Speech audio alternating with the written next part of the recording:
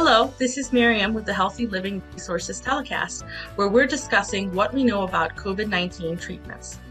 I have with me two other pharmacists, Andrea Kowalski and Jen Sabatino, and they'll be answering a question for us.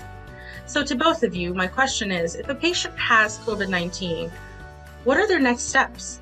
If you have mild to moderate symptoms of COVID and you think you may have risk factors for progression to more severe symptoms, there may be treatment options available to you. Examples of those risk factors that might make an individual at higher risk for progression to severe COVID include things like being overweight, having kidney disease, heart disease, or high blood pressure, lung disease, being older, having a weakened immune system, diabetes, or pregnancy. Your doctor will determine if you meet the criteria for being high risk. The treatments available for COVID must be taken within 5 or 7 days of the start of your symptoms and require a positive COVID test for prescription. So your first step would be to complete testing and to communicate with your prescriber to determine if you're eligible.